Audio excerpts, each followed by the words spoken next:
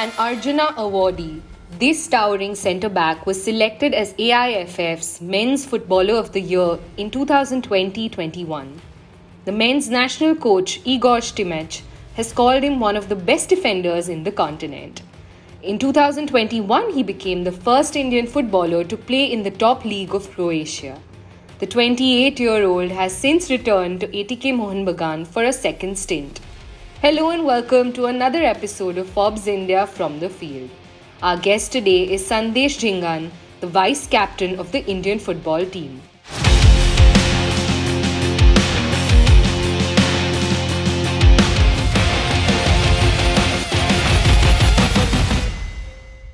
When I was growing up, usually kids of my age, we all had that dream to play in Europe, to play for the big clubs like Man United and all. But for me personally, it was just the national team. I was massive fan, was just crazy to wear the holy blue jersey and, stand there, sing the national anthem, and represent 1.3 billion people. So that was my dream and my passion, and which made me do all those crazy workouts. Either have to wake up at 4 a.m. to do a workout. So that was my fuel to keep going.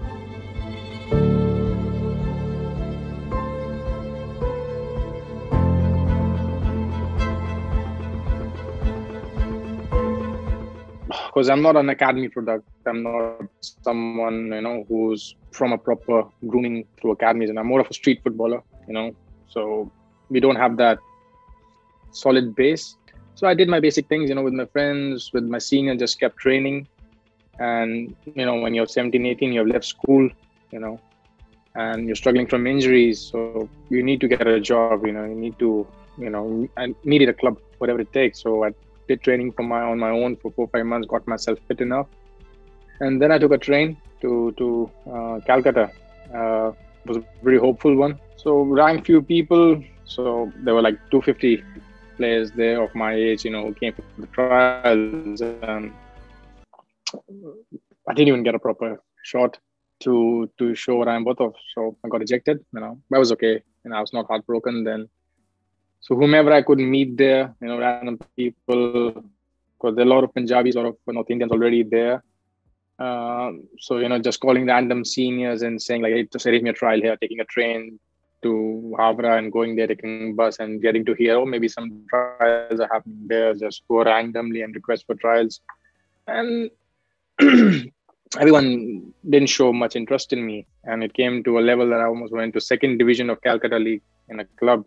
They asked me to stay there for some time. I was doing training with them. Then one day, they were unhappy about the food I ate.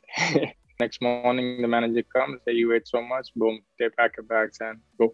So that was it, and but I never, and then the journey to come back home, not having money for the train, fighting with the bus conductor from Ambala to Chandigarh, a great guy, I'll always remember, he still let me go for less money.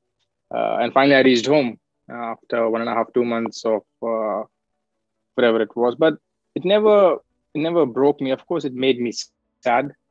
When you keep hearing no, and from the national team you're out, you left your school, you want to help the family, things are not going in your way, but I could have given up. But it was just like sink or swim. There was no other option for me. I had to do it, regardless how many rejections come my way, I've learned this in my life that whenever something happens, there's always something behind that experience.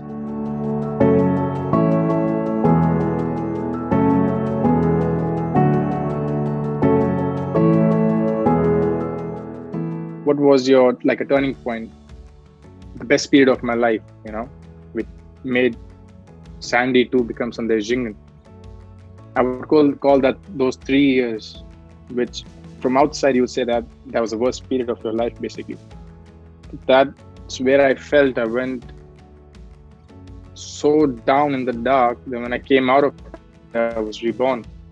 So those 3 years of, I don't like to call it as a failure or rejections or injuries or this and that. I like to call it 3 years of extreme learning process. I went for trials in United Sikkim. They were in second division of I-League, and Mr. Baiching Puria, who was my wallpaper on my phones for so many years, So, and then they invited me for trials, and I gave trials for 2.5 months because we had three different coaches.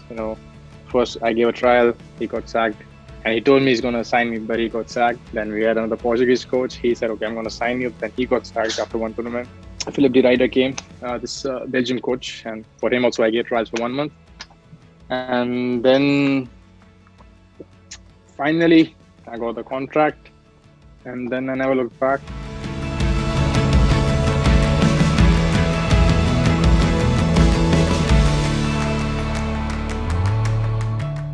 Yes, this never give up thing is very important, for any frame of life, be it sports, business, school, parenthood, being a husband, because giving up is always the easiest option, be it anything. You just gotta, so for me, just to believe in that soul dream is so important, and that keeps you going. And if you're honest with yourself, if you're honest with the work you put in, so yes, of course, the attitude to never give up, but then you need to be honest as well. The two most important qualities which I believe is, after you do achieve it, is to stay humble, not have a big nose, don't look others down, So this is one trait. If you really think you want to be a champion in your field, you can't have this. You need to stay humble no matter what, whether you achieve it or not. And the final one, I would say, it's something to give back. If I cannot help another Sandesh Jhingan, who is 10 years old, 8 years old, who's dreaming to play for the country, and if I can't give something back to the sport, to the people, to the society, because who I am today is just not because of me. Yes, a certain part is my hard work and everything, but the society in which I grew up, the kids with whom I played when I was small, everyone contributes in a person to become the person.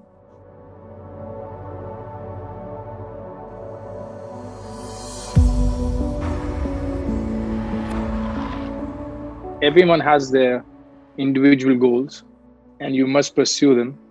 But then collectively, the goal is to lift the trophy. The goal is to play this brand of football. The goal is to have this attitude when we are 3-0 down and the crowd, 70,000 people are booing you, throwing stuff at you. The goal is when we're leading 5-0, we still got to keep our, that class. Not going to act like street football. So we set those goals from the start. Remember that for now, for the next 7-8 months, we want to be together. We are a family. So this feeling of creating that compassion, this love for each other as real family members is something I always emphasize on, because I don't see my parents for 8-9 months. I don't see my brothers for so long. I don't see them. So for me, in this 8-9 months of pure adrenaline rush, pure aggression, calm, all these emotions mixed, these are the 25-30 boys, these men and the coaching staff, they are the family.